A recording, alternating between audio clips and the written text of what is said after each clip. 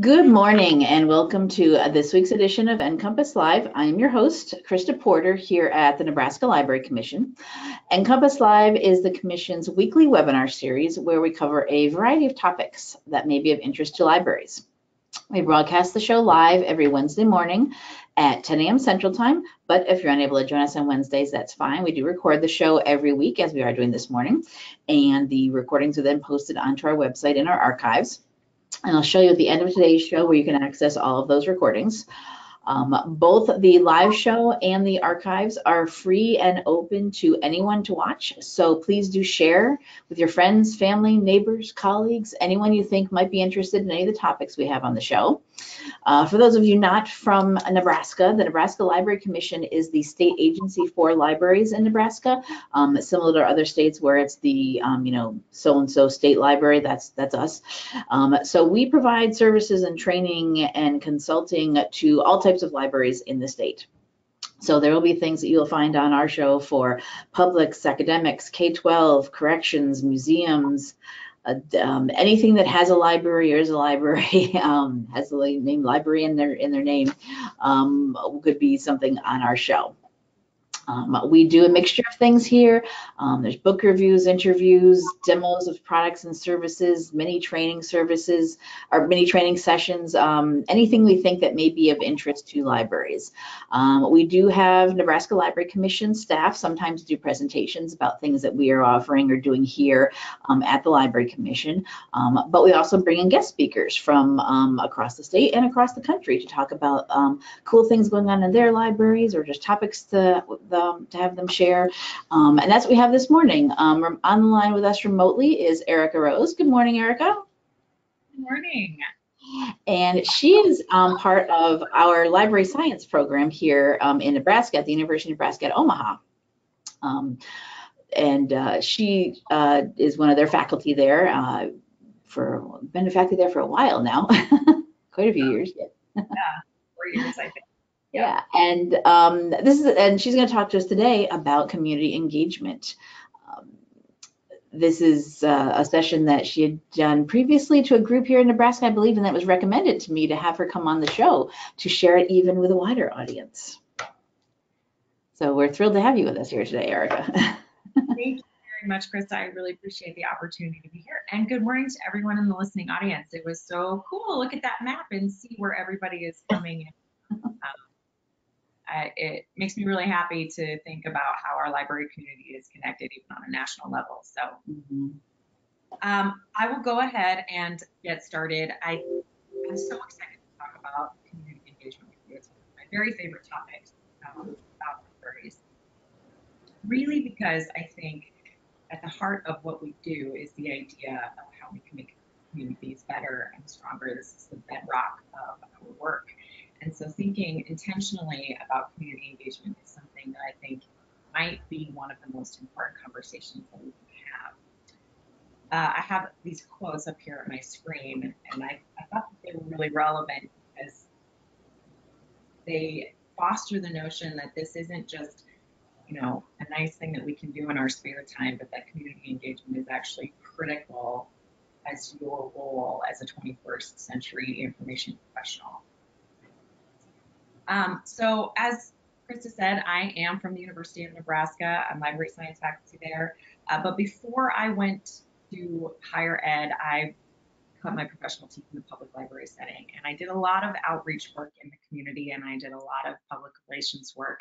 And so this idea of knowing and nurturing my community was something that was deeply ingrained in everything that I did. So I'm going to use a lot of that experience as references throughout our conversation today. But I did think, it's always kind of useful to know where people are coming from when they're talking about something. So I thought I'd share a little bit about my story. And I've seen over the years some amazing success stories when it comes to community engagement, and then I've also seen and lived some really heartbreaking stories. But this first came onto my radar when I was fresh from grad school. I had my first professional position. I was so excited. I was building an outreach department in a library, and I discovered very quickly that within my community, there was this whole group of people that were meeting regularly, the superintendent of the school and the town manager and the fire chief and the parks and rec supervisor. They would all get together every 6 months and they would have what they called their strategic planning group. And the library was not part of this. It wasn't even on their radar that they could or should be a part of this. And that was a real wake-up call for me when I heard about it sort of through the grapevine, that, you know, for us to not even be considered and get the invitation to the table meant that there was a huge gap in understanding about who we are and what we did. And there was so much lost opportunity for everybody because we had so much to contribute to their initiatives in a growing community, and, you know, how we could build our community up and make it stronger and increase quality of life. And so that was when I realized that this is something that we needed to be really, really intentional with. And it's something that has been reinforced for me as I've moved through my career and worked with different libraries. And unfortunately, what I have seen over and over again is that in communities where there is not an emphasis on engagement and the library is not deeply embedded in the community as a whole, in organizations throughout the town or city, there are many, many missed opportunities. When funding requests are made, they're much harder to get. When initiatives in which we need support in order to enhance services, that becomes very difficult to do. When the communities themselves have large initiatives at play, or tragedies strike, or a lot of growth is happening, the library is not able to offer the kind of support that we actually have if those relationships and if that community engagement is not already in place. Now, on the other side, the success stories are equally as amazing. I have seen communities rise up to protest when their branch library in their neighborhood is at risk for being closed. I have seen communities that really understand and celebrate the role that libraries play as hubs for self-directed education and creativity and innovation, and they are happy to continue to throw support at libraries so that they can sustain those services. I believe firmly that thriving libraries are healthy and happy because of strong support from their communities, never in spite of strong support. So that's just my soapbox. I'll stop my soapbox. I would like to actually hear from folks in the listening audience first. So I want to know your story when it comes to community engagement. So if you would, I know you can raise your little hand buttons, and I can, I believe, check out the attendees list here. Yes, oh, I see. My first question. Oh, go ahead, Krista. No, I was just saying, yep, you should be able to see that when, yeah. Perfect. So my first question here is, how many of you feel like you have a strong idea of what community engagement is? And it's not wrong if it feels squishy to you, because I think it is kind of a squishy definition for a lot of folks. But how many of you feel like, yes, I feel really strongly about what community engagement is? I can articulate that. Okay, I'm seeing some hands. I'm seeing some maybe. Okay. A lot of people who are just preferring not to weigh in on that, and that's fine too. So yeah, next question is, how many of you feel that you have the resources in your community or in your library to be successful in implementing community engagement? Because all things do take resources. All right, so I lowered your hands from the first question, so now re-click again into the second one. Okay. Let's see, we're getting. Folks. Okay, good. Good. Okay, great. That just kind of gives me a sense of where everybody is. All right, so let's really put some parameters around this definition of what community engagement actually is. And I realize that a lot of you are just waiting to get to the part where I tell you, what is my list of potential partners here? What are my strategies for actually implementing this? But I think we need to take time to frame this, because in order to think about implementing anything, we have to first really understand what it is we're trying to do. You have to be able to articulate it. You have to be able to articulate it to yourselves, to your staff, and certainly to your stakeholders. This holds true for any initiative that we ever do. And there's something powerful that happens when you can speak it, you can write it, you have a really firm grasp of how to communicate what it is that you're trying to do. And Planning 101 tells us we can't do anything unless we have clear goals in place. So again, that clarity is something that's really necessary. And in order for anything that you do, whether that's building your collection, implementing new programs, strategic planning, community engagement work, you have to have buy-in from your staff and stakeholders. And in order to get that, you have to be able to talk about why it matters. I think taking the time to talk through what this is and why it is important hopefully also gives you some language that you can use when you're talking about this with your board, when you're talking about this with your potential community partners.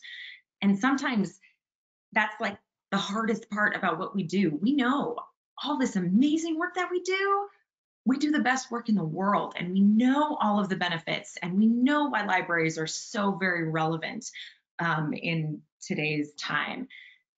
But when you get in front of people and they ask you some of those pointed questions, it can be hard to find the words.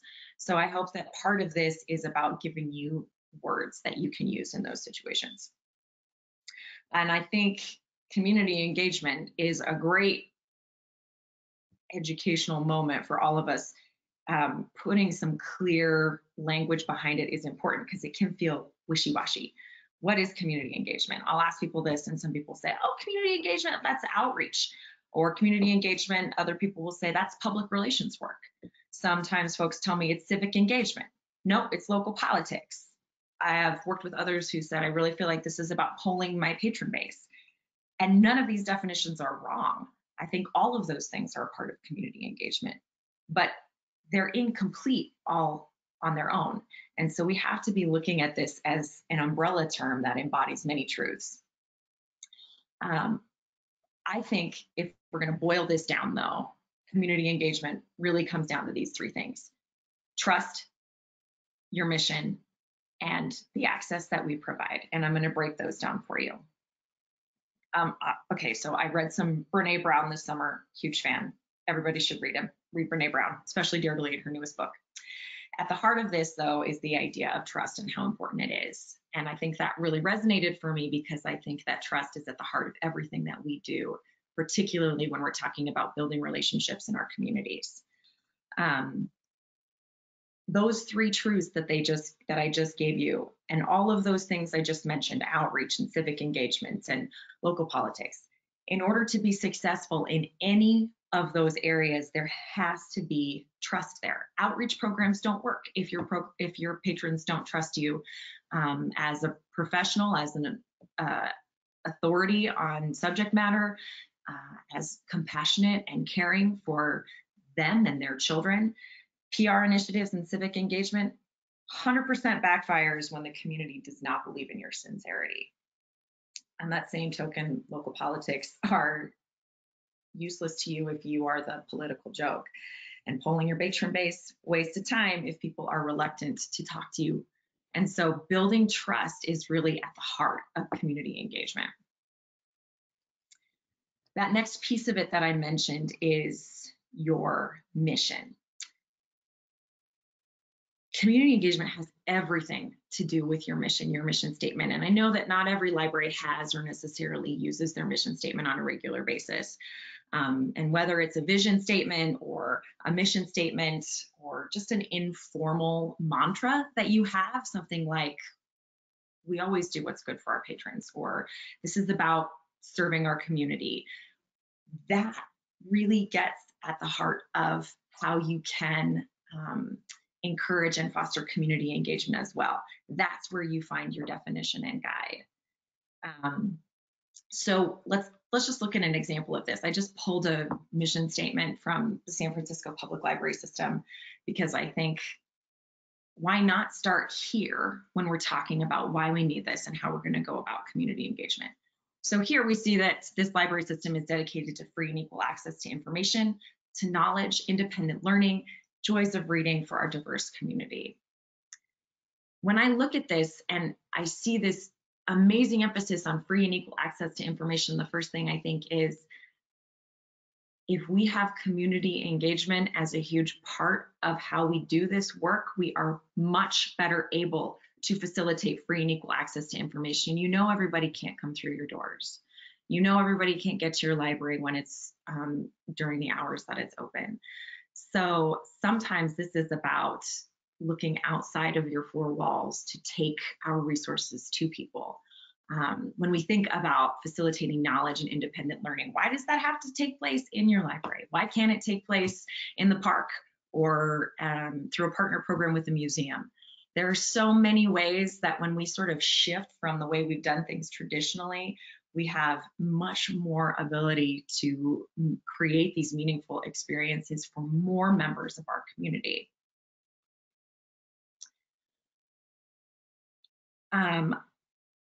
The truth of this is that this is going to look very, very different in every single library, and I know that. Your libraries are different, your communities are different. Your barriers to access that I just talked about are different, and the way that you need to build trust with your various community partners depends on who you're trying to do that with. So your definition of what this is going to look like in your communities is going to depend on all of this wide variety of factors, and it has to be authentic and it has to be real to where you are. And by the way, these factors are not stagnant. Your community partners are going to change. The leadership in your towns and cities is going to change. There's going to be this shift in demographics and populations that we have to always be accounting for, which means that your approach to this has to be flexible, because what's worked for you in the past may not continue to be something you can rely on as how you approach it moving forward. So that then means we have to really think about how we get to know our communities, and we have to be really intentional with that. This is really broadening our understanding of our communities. You have to commit to really getting to know the people that are there, not just the ones that you want to know, but all of the people who are there, and then finding ways that you really can nurture and support individuals and organizations, other organizations in your community that are doing supporting work just like you are. And a lot of times I say this and I kind of get the eye roll, and people say, but I already know my community. And we do. In many ways, we are experts in our communities. But you have to remember that we all have biases and we all have blinders. We are subject to our own narrowed perspectives, and that's just a fact of life that we all deal with. And so sometimes we get so comfortable because we are part of our community, and you know, we understand that our work is very much based in the fact and making our service area as a whole better, that we forget to be intentional about looking at who it is we're really serving and how factors can affect our service design. I bet you 50 cents. I'm a librarian, I can't bet more than that. I would wager that there are potential partners in your community that you just don't know about. Drive a new way to work and see what you discover. Just as a personal example, I had the opportunity to work in a library in the community in which I grew up, and that was amazing, right? A lot of sentimental attachment there. But because of that, I had huge blinders on, because I thought that I knew everything there was to know about that community. It was very small when I was growing up there. And then there was a huge growth in our population. And I realized after somebody kind of knocked me over the head and said, I'm not sure you know this community as well as you think you do, I did a few things. I started driving in some neighborhoods that they just weren't within my regular path. And I realized that there were some socioeconomic circumstances there that I wasn't aware of. And I started looking at the data, and I realized that statistics for free and reduced lunch, for English as a second language, and even just the ethnic breakdown of the community was much, much different than I thought it was. And it had changed so much, of course, from when I, had grown up there. And that was a huge wake-up call to me, because I was basing a lot of decisions about programming that I was designing, aspects of my collection, just everything about service design was based on assumptions that were incomplete. I did not have all of the information. So I think it's really, really important that we commit to knowing our communities a little bit better in a little more detail, and we don't just rely on our instincts for those things. Mm-hmm. That's something I talk to our libraries about that a lot, that they need to regularly check demographic data, the census data. I Yes. have too many libraries that when they talk to me about things like, well, yes, the last census in 2010, no, that was way too long ago. And I have to remind that they do updates and estimates every year. You need to look at like 2017, 2018 data. That old 10-year-old information is not doing anybody any good. It's so true. And it's so, I think people are amazed at how quickly it really can change. Yeah. Yeah. So I also think another huge part of this is to understand that the benefits of community engagement are cyclical. I've touched on this a little bit, but I want to emphasize the fact that, of course, these partnerships strengthen your community. We are intentional about reaching out so that people understand that we're here to help and we can help in many ways. And then when you have those partnerships in place, the support feeds back to you when it's time because you need more resources or you need a new building or you need to add more staff or whatever it is. They want to continue to lift you up and support you so that you can feed back to them. And, the more that you are supported and celebrated, the more means you have to even grow those relationships, and it just keeps growing, and it's this amazing and beautiful thing. One of the challenges of community engagement, and I think one of the reasons that it's often kind of a back burner issue in libraries, is that it takes time and it is not an instant gratification initiative. It is really a farming process. I've seen libraries do these incredible PR campaigns that last 1 month or 6 months, and at the end of them, they're really, really proud, and then they shelve it. And they're like, oh, that was a lot of work, I'm done. And that's not the right approach. This is something that has to be pervasive and ubiquitous, and it has to be embedded in our work every day. It really has to become kind of a mindset and a way that we frame how we make decisions for our libraries. We're not looking for short-term relationships with our community partners. We're in it for the long haul. We're in this community for the long haul. And that means that you have to be diligent and continuous in your efforts. You have to understand that that first phone call, that first coffee meeting may not be game changing. You have to continue to show up. You have to continue to make those offers of support. There will be some rewards. There will be an increase in, circulation and program statistics. I know this, I've seen this, I really believe that. But there are also going to be some times when you're thinking like, I keep funneling resources at this, and sometimes it feels really hard and I feel like I'm just, throwing it into the wind. But I promise you that it's not. Every action that you take here is planting a seed, and it will grow, and there will be a harvest eventually. And I think we also have to remember that for every good thing you actually do here, every positive patron comment that comes to you, there are 10 more that you never even hear about. It's just the nature of our work and what we do. I believe that you are celebrated more than you know. So you have to kind of have faith in that and hold on to it. I have to go back to my Brene Brown analogy here. Going back to that concept of trust. Building trust is also a farming process. It's not something that happens in a day. In fact, it is a series of small actions. Brene Brown likens it to putting one marble in the jar. Every time you ask, how are you? And people feel like you truly care, a marble goes in. Every time that you say, oh yeah, but I have a website that you should go to find this information that you need, a marble goes in the jar. And so we just keep adding marbles to the jar, and that's how you build trust in your communities. The bummer here is that it only takes one significant event to dump that whole jar of marbles over, and then you have to start again.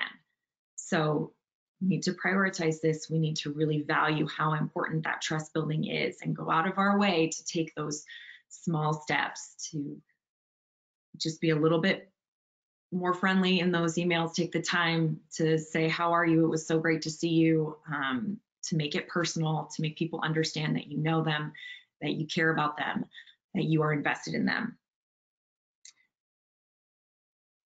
Building relationships happens two ways.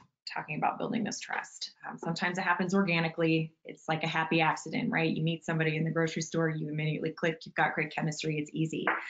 And when that happens, you need to celebrate that. You need to capitalize on it. Those regular moms, those patrons who show up every day to your story time and they're so excited about it and they are ready to shout your praises from the rooftops.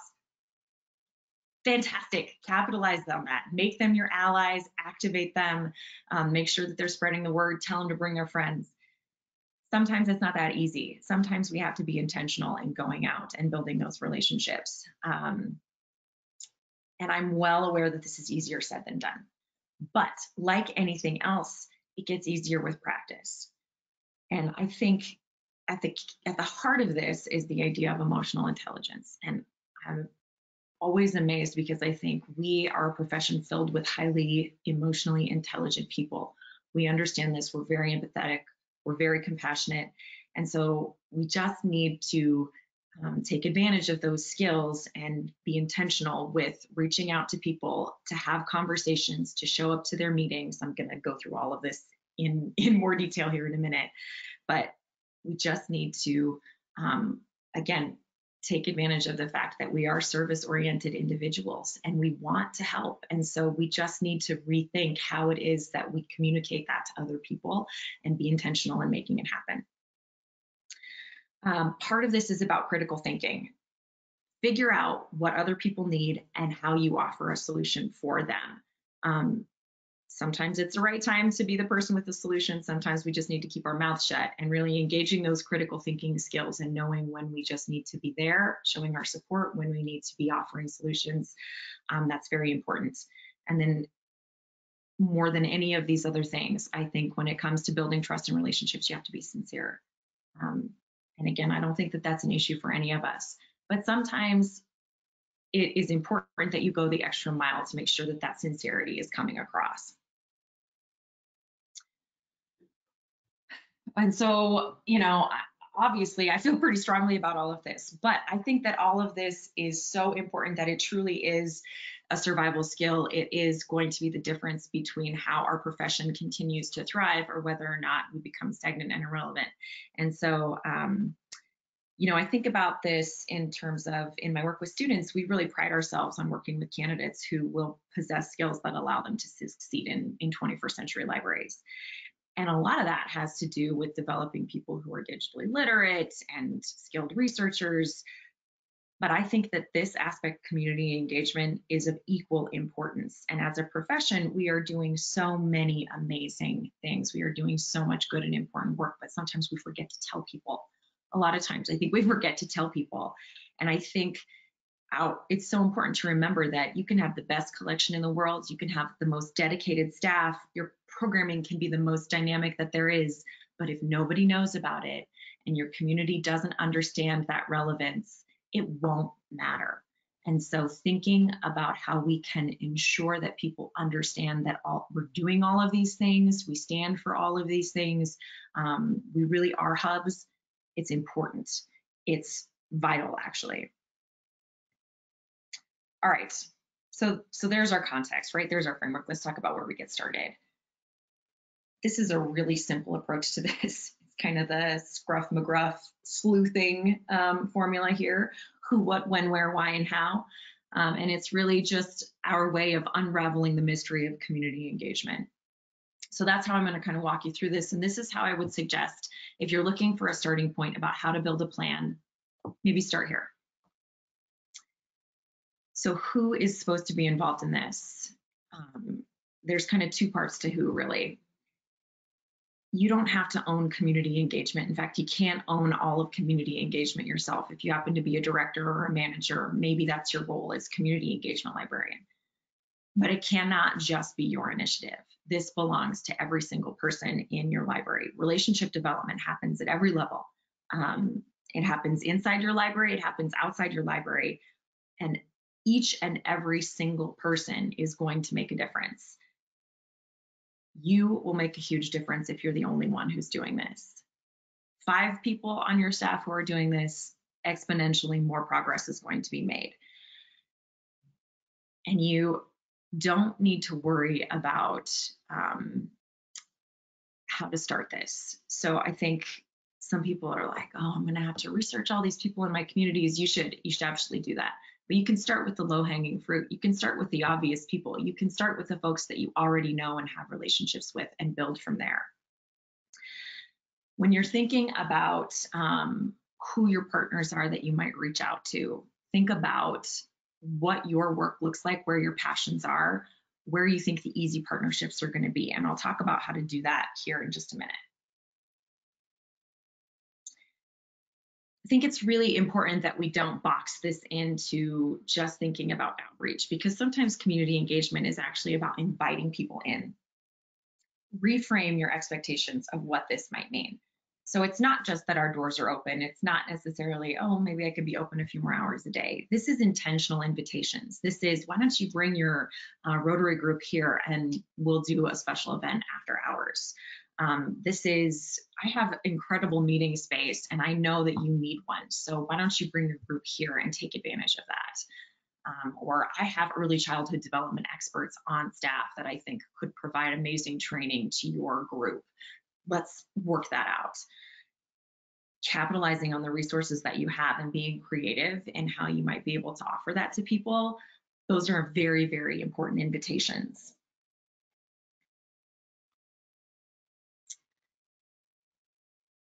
So then we need to go back to this idea of who is in our community. We need to stop assuming, and then as Krista pointed out, we need to start making data-based decisions. And we need to marry our instincts to the research that we do. And I'm going to give you some tools for this. You know, she mentioned the census data, and data, of course, can be both qualitative and quantitative, and we need both of those things. So you need to be gathering hard facts and figures, and then you also need to be gathering stories and testimonials from your patrons and staff. When you're thinking about gathering data, you know, the first place we go is to that census data, to the American Fact Finder. And yeah, every year they're doing, you know, forecasts and sort of approximations that give you more accurate, up-to-date information, so you don't have to rely on 2010, because at this point, that's a decade old, right? And if you've never used the census data, shoot me, the American Fact Finder, shoot me an email. I'd be happy to walk you through it. I'm sure. It's awesome. It's so easy. If you know Yeah. the name, I mean, there's a lot in there, but once you start in there, just start clicking things, like, look at all the numbers. Yeah, you want to block off some time because we all go down a rabbit hole. A couple of other places where I think you should look for data. The Chamber of Commerce in your community will often have a lot to tell you about things like what's driving the economy, how healthy are the employment rates, you know, why are people moving there, what are the school ratings, anything that's going to help your community look attractive to people who want to potentially go there. Chamber of Commerce is all about featuring that. And so you can often get some good talking points and some good information from there.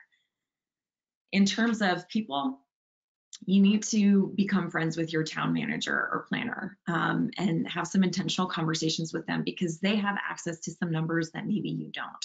They have some ideas about what growth is going to look like, what initiatives are coming down the pike, developers that are thinking about coming in, economic initiatives that could impact your community. And having those conversations with them is important because it gives you an idea of what's in the future for your community, and then it also allows you to be part of things, so you have a role to maybe play in some of those initiatives. In addition to you know, the staff in your town and cities, board members and leadership is important. It's important to know who is the decision maker, who are making the votes that impact your community. So of course, you know, your library board members. You need to get to know your town board members. They need to know who you are. They need to say, oh my gosh, the library's here. And that's really, really important, because that support is going to come back to you. The other place where you might want to look are community organizations. So if you're specifically looking at, gosh, I really would like to know how I can help be part of the solution for the homeless population in my community. Look for organizations that are focused specifically on that work as well. Have conversations with them, figure out what they know, what kind of data they have, and then think about how you might be able to be part of the work that they're doing and support it. So here is your first step. It's so easy. Step one, just think of 3 potential partners and write them down. Part of this is making the commitment to who might your potential partners be. So it might be, gosh, that literacy specialist that comes into the library all the time. I know she loves us. I know that she feels strongly about the work that we do. She might be a good potential partner for you to have some intentional conversations with. Maybe it's, the obvious. Maybe it's, I've never introduced myself to the mayor. I know I need to. I better try to get to that coffee morning session that he runs once a month on Saturdays. Whatever it is, write them down and make them feel realistic to you to start, so that you're not putting off sending that email because it's intimidating for you. Write down 3 very realistic potential partners. Okay, so how do we do this? Yeah, you've identified these potential partners. How am I supposed to actually connect with them and, get them on the library cheerleading team? And so I think the first step is, obviously, you just have to have some awareness about who these potential partners are and what they do. Don't expect them to tell you who they are and what they're all about. If you're interested in partnering in another community organization, you need to find out as much about them as you possibly can. You need to know what their mission statement is. You need to know what their biggest initiative is. You need to know what their needs are and what their values are, because that allows you to connect with them. It's huge in building that trust that's so important for this. So one of the easiest ways to begin to add marbles to that jar is to show up. So if they're, an open public organization, go to their meetings. And again, this is where I get some eye rolls, because people are like, how much free time do you think we have, lady? And I know we're very, very busy, but I think it is worth it to reorganize time to become an active participant and show up, because we make a huge statement just by showing up. You know what it feels like when community members come to your meetings. It is incredibly validating, depending on the community member. I know sometimes that can be scary because they've got something to say, but that they care about whatever conversation is happening. It's a very powerful statement. After you show up, you can then start gathering information about how you may or may not be able to be involved, how your library can offer support to whatever initiative it is that they have. Is it research expertise? Is it facility? Is it funding? If you've got programming that you could maybe jointly work on something, you have to become involved and really understand what they're doing to make those decisions. After all that's in place, then you make the offer for support. That's a huge part of this. We have to say, how can we help? We have all of these things. Let me list them for you. How can we help? Make sure that you offer that support. You're going to hear me go back to that a couple of times here. I've kind of referenced this already, but I think it's very, very important. This is really about finding out what is important to them. That's kind of the secret sauce here. If you know what's important to them, that's how you strengthen that trust relationship. If you know that they are working hard on trying to find a building, a space for their organization, that's huge. If you know that they're really, really working hard to bring down some statistics for drug use or increasing retention in high schools, whatever it is that is their big initiative, you figure that out, and then you think long and hard about what the library can do to support it. Again, it's the secret sauce. So there's a picture of spaghetti. But here's the tools for this, right? You have more than you know to offer. And it's not that you're limited to this. There are many other things, but I wanted to give you some hard and fast examples here. So first and foremost, I think we have to think about where facilities can play into this. I've already kind of mentioned that. We have materials, we have research expertise. A few things that I haven't mentioned yet. We have neutrality and objectivity, which makes us very strategic locations for fostering civic engagement, for facilitating healthy dialogue, for offering a space for constructive debate.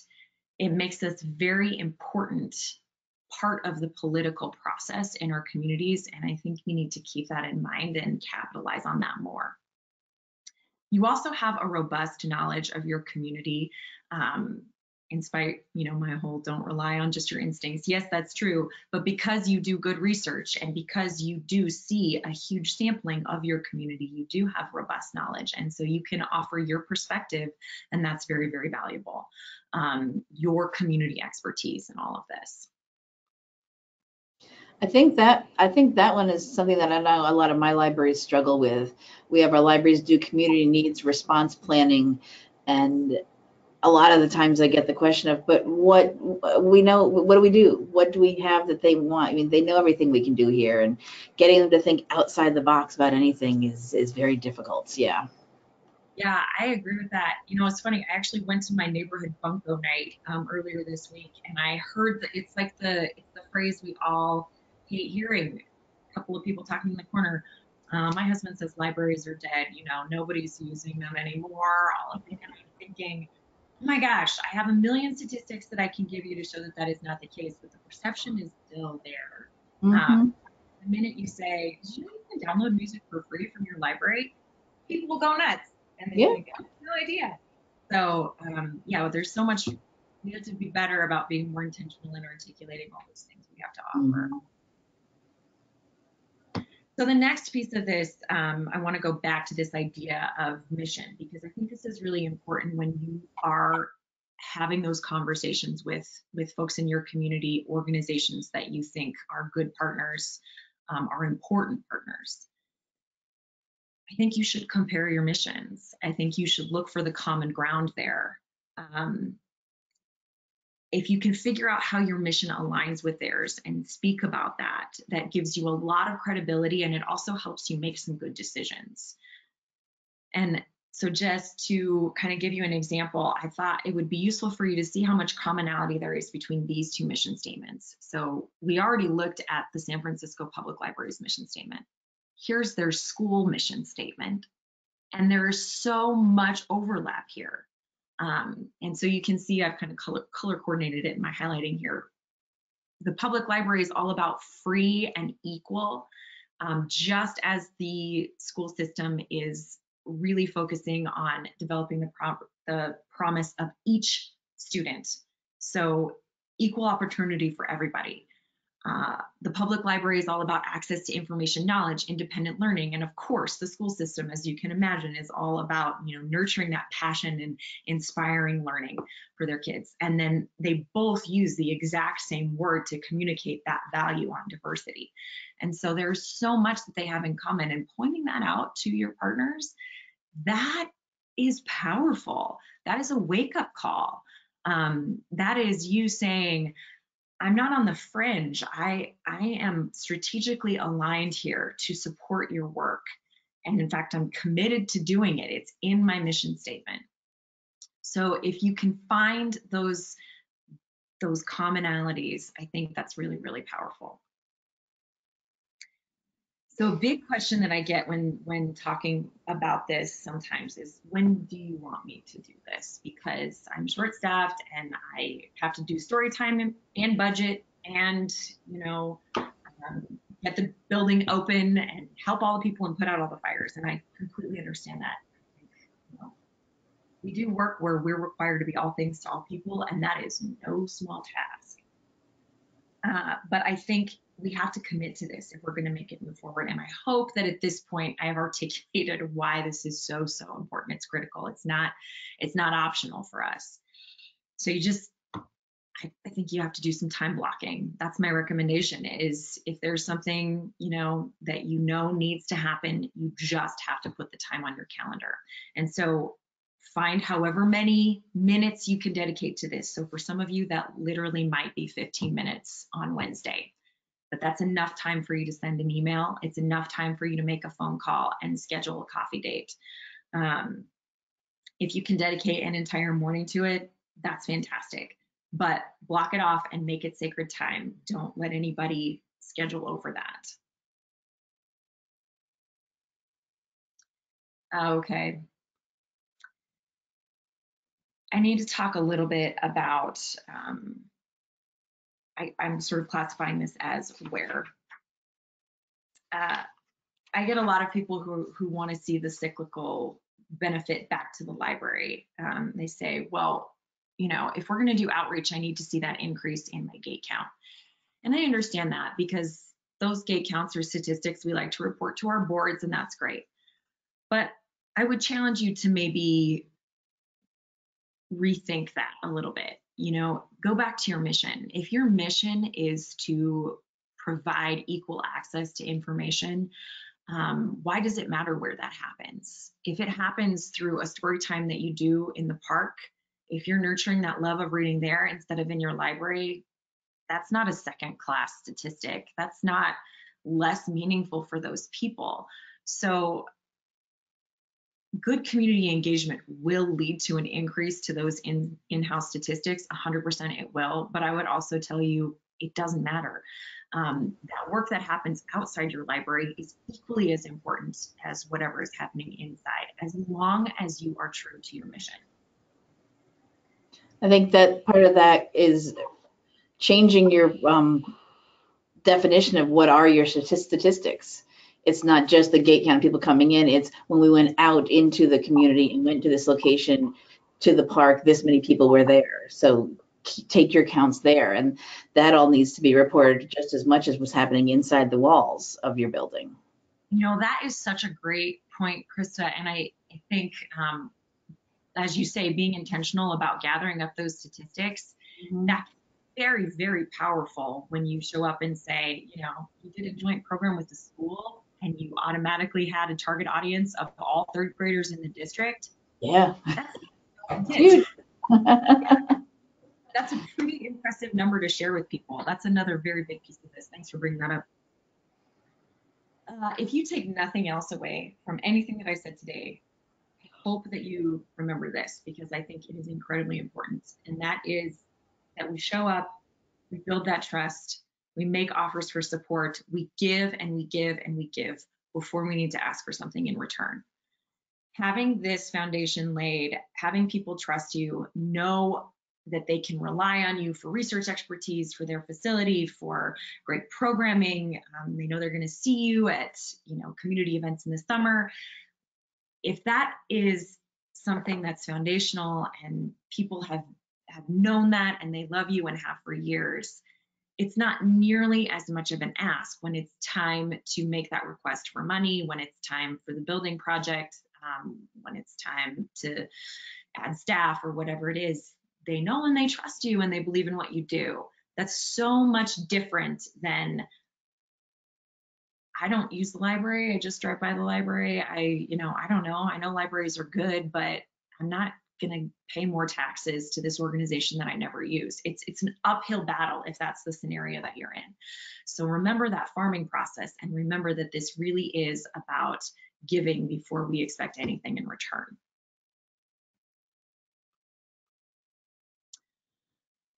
I've mentioned the schools. It's kind of been like a sneaky theme in here, but I cannot leave without emphasizing this strategically. Support your schools in every way that you possibly can. And here's why I feel so strongly about this. Your schools provide you with access to every single child almost. I know there's a few exceptions with the homeschool community, but they have access to the majority of children in your community and their caregivers, which means it is that low-hanging fruit that I talked about. I think this might be the most important and the easiest way for you to have a huge impact on many, many folks in your service area. They become a strategic partner for advertising events that are targeted towards literacy and education and kiddos. They become an amazing way for you to build critical allies with the teachers and the administrative staff, who will then be key political partners for you. And they are an amazing way for you to introduce yourselves outside your library. Go to the schools, let the kids see you, and take those opportunities for them to, develop affection for you and understand that you're fun and cool and that you have so much to offer. They are the easiest way for you to do this. And sometimes in many communities, unfortunately, there seems to be sort of a disconnect or a divide between school and public library, and we have to bridge that. And so those offers of support, again, I say get really creative. Ask the teachers, when are you doing that biography unit in 3rd grade? Because I'm going to order a whole bunch of biographies and make sure that they're here. They will love you for that. Do you have educator cards? Do you bring those kiddos in for tours? Are you willing to go there and facilitate a book club? Schools, very much like us, are trying to do everything on a shoestring budget, and everybody's strapped for time and expertise, and you have resources and expertise to bring in and offer them. And so if you go in and you make those offers, I think you can build that partnership. And so I hope that you will consider that. I've just seen the impact of this, of a healthy school public library relationship, time and again, and it's very, very meaningful. And most importantly, the people who really win from that are the kids and caregivers in your community. I think that we have a comment from someone in the audience too about their particular community. This might be a resource if you're trying to figure out how to do this. This person says that our community has about 350 people in town, very small, and they are both the school and public library combined.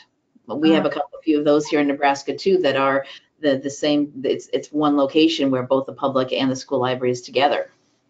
I love that. I think that's amazing that your community and library put that in place. That's a great example of a strong partnership right there.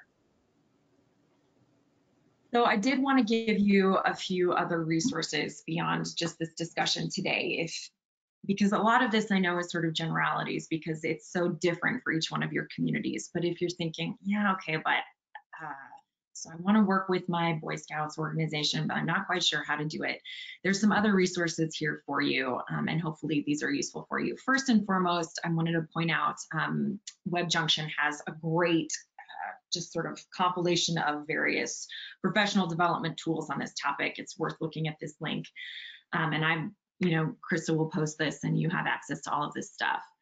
But this is a nice reminder of all of the various ways that you can be really effective and implement good community engagement, because you really do offer all of these things. Civic education.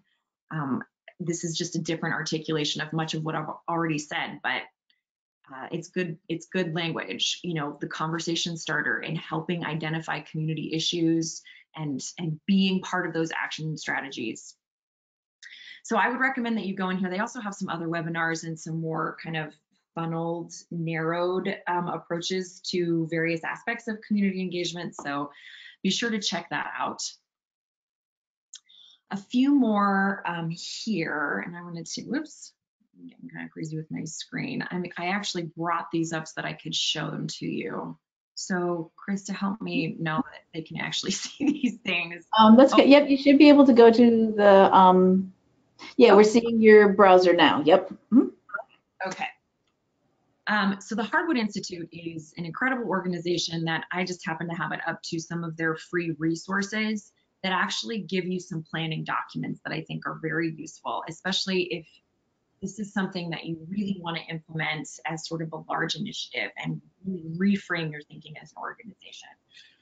So you can check out these things. They have featured case studies that, again, will provide you with ideas for your own unique situation, and also that language. Just the more talking points that we have, the better off that we are.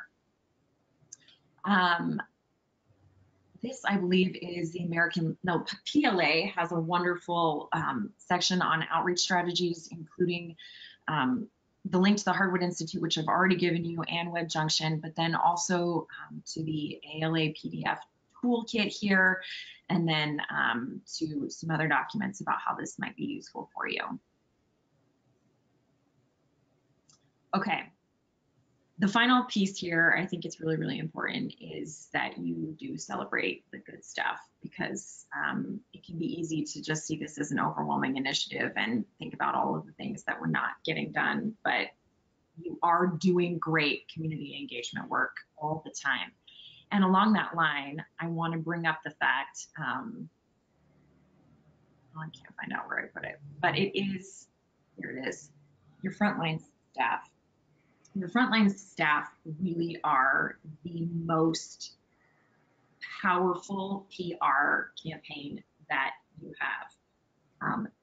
They are the touch point, they are the face of your library, and sometimes community engagement, if you want to start small and you want to start in-house, is about empowering your staff with this and then helping them understand that the way they deliver customer service, the way they go above and beyond people, is creating ripple effects that go out into the community. And so thinking about your customer service, thinking about how folks are greeted at the door, thinking about, are we getting to know people so that we can offer sustained support in other ways? Very, very, very important. And then just lifting them up all the time, because they're in the fire, right? They're in the fray, and it is such amazing, important work. And so celebrating those victories with them, I think, is really, really important. Yeah, you need buy-in from your community and your partners, but you need it even more so from your own staff, so they know what you're trying to do, what's going on, why this is all happening. Exactly. So really, that's kind of the meat of what I have for you today. But I wanted to leave some time to see if there were any questions about this. And any question at all is a good question. Yeah, anybody have any questions? Go ahead and type into the questions section of your GoToWebinar interface. We do have another comment that came up earlier about the whole school public library connection, that at this library, that their library catalog and the school systems catalog have merged. So they have the same online catalog, and it has worked out great for them. That's an amazing way to get more bang for your buck in sharing resources. That's great. Yeah. And let's see, and here's another idea. This is the same town that has the combo. We're all frontline staff here. We have 2 full-time and 3 substitutes. Today I'm going to lunch with the senior citizens to be able to meet and greet. We have about 50% or more of our population that are seniors. Oh, that's amazing. Yeah, I'm so glad that you introduced the idea of those older populations as well, because that is equally as important. And there's a lot of key opportunities there as well. Yeah, and that's the thing. I mean, you were talking about, when do we do this? How do we do this? I mean, this is a perfect example of, it's not even something special. I mean, you got to go to lunch. So you got to eat. So make your lunch date or make your morning coffee be something. You mentioned, and I know some of our towns here in Nebraska have their morning coffee hour or somewhere that's for the community. And we've had some of our smallest libraries be the host for that. Every Tuesday morning, it's come to the library and the mayor will be here and the city council people and whatever. And if you want, just come and chat. But yeah, just make that your regular thing. You got to go get your coffee, got to have your lunch. Absolutely. Why not do it with a friend? Yeah. Let's see, what's this one? The most difficult demographics to engage are the younger adults, mid-30s to 20s, she says, and the teens. Oh yeah, teens are always a trouble. Working adults, and then teens that have the sports, church, 4-H, all the things. There are just so many other things that in competition with what you're doing at the library. Yeah, I agree with that. I also think that might be one of the reasons that I think outreach in the community can be so powerful. They may not show up. So you may have to go make your presence in other places. Why can't you drive the bookmobile to the football game and have it set up there on a Friday night? Or, sure. However it is that you can kind of connect with them maybe on their territory. I think those are key age groups where we see that maybe working more. Yeah. So anybody else has any questions about how to do this, or ideas about tips and tricks as we've been getting here from your libraries and organizations, where what you've been doing out there to share? While we're waiting to see if any more come in, I'm going to bring up my screen now here, let's see here, and mention, well, this is the session page for today, but something that actually just came out, well, it's been out, but it's deadline's coming up, that when we were doing this session, it caught my attention, I posted about it again, is there is ALA has a Libraries Transform Community Engagement Grant available right now. The deadline to apply is February 3rd. So if you are trying to come up with a project or have a project and you're trying to figure out what to do, this might be something perfect for you to apply for. Yeah, that's amazing. So it's just kind of, it's, yeah, I think they announced it just in December. Yeah. So very coincidental timing that it's coming due right after we're doing this session today. So you got some ideas now. You got between now and next Tuesday, Tuesday. I think you should take that timing, Krista. That was pretty smart on your part. Good job. Yeah. And, you know, put an application, get your ideas in there, put it together this weekend and send in an application. You got till Monday to get in there, and $2,000 available to do some sort of project that is specifically about community engagement.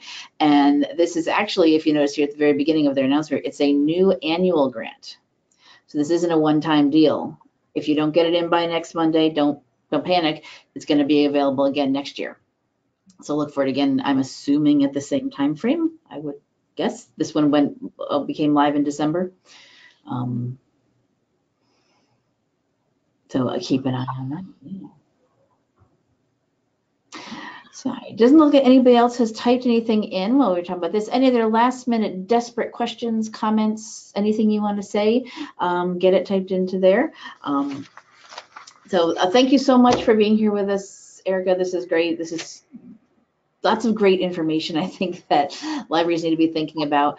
We here in Nebraska do, as I said, community needs response plans that we have our libraries do to become accredited accredited libraries, and this feeds right into that.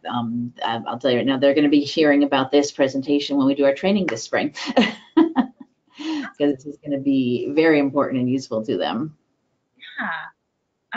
Yeah, thank you for having me, Kristen. My one final thought here is, I really appreciate those of you who made comments and shared some of the things that you're doing. I think that's another very important aspect of this is to just talk about what you're doing that works and share that with your fellow libraries and professionals, because don't take it for granted that everybody knows that this might work. That's really how we get our best ideas, is just by listening to what other people are doing. So just networking. Yeah.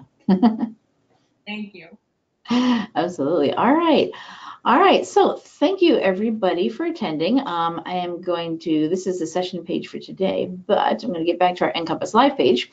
So you can find our page on our Library Commission website. So far, NCompass Live, if you just use your search engine of choice to look up NCompass Live, the name of the show, so far that's the only thing called that on the internet. Nobody else is allowed to use the name. So you will come up with our website. These are upcoming shows, but I want to show you where your archive will be for today's show. At the bottom here, we have a link to our archive shows. And here is the list. Here is the most recent ones at the top of the list. So this is the one from last week, and the ones all going back. So hopefully by the end of the day today, as long as GoToWebinar and YouTube cooperate with me, today's show will be here. I'll have a link to the recording. If you want to, are you going to send me your slides or a link to your slides, Erica? And we'll have that as well on there. Everyone who attended this morning and registered for today's show will get an email from me letting you know that when it's ready. We also push out on our Twitter and Facebook, our social media out there as well. And we have a comment coming. Just want to give you before we go. Thank you for doing this webinar. I got some excellent notes for use in our branch. We will look at doing the coffee time. Yeah, cool. Idea being implemented already. But while we're here on the archives, I'll show you. See, we do have a search feature here. We can search it. You can search our entire archives or just the most recent 12 months. That is because NCompass Live premiered in January 2009. And if I scroll all the way to the bottom of this list, I'm going to do that really quickly right now. We have all of our archive shows here on this page. going back to the very beginning, so over 10 years ago. So when you do your search on here and look at things, pay attention to the original broadcast date. Some things may be old, outdated, expired links, services and products have changed or maybe don't exist anymore. Certain things will always be, eternal. Like summer program reading reads or teen reads and things like that. But pay attention here when you are looking through our archives. But if you do want something just current and don't want to have to worry about coming up with something old, just limit it to the most recent 12 months, and your search will only search the last 12 months worth of our shows. So that is where our archives will be. Like I said, I'll email everyone to let you know. We also have a Facebook page. You can see I have a link here to it. Here's our Facebook page. If you are a big Facebook user, give us a like over there. You get notifications 2-3 times a week about shows. Here's a reminder to comment for today's show, information about our presenters, promoting when our shows are coming up, when the recordings are available, we post on here. So here's one from last week's recording being available. So if you do like to use Facebook, give us a like over there as well. So that will wrap it up for today's show. Hope you join us next week when our topic is another one that could be useful at any time, Best New Teen Reads of 2019. Sally Snyder is our coordinator of children's and young adult library services here at the Library Commission, and this is her annually. Every year she does a, at the end of the year, best new books she's found of the previous year for both teens and children's.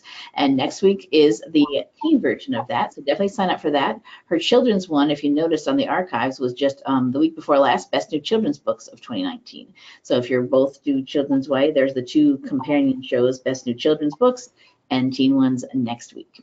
So sign up for that. Any of our other shows we have coming up here. You see I've got February filled in, March getting filled in. Keep an eye on the schedule as I confirm things. So that wraps it up for today. Thank you everyone for coming. Thank you, Erica, for joining us today. Everybody survive the snow wherever you may be. And we'll see you next time on NCompass Live. Bye-bye.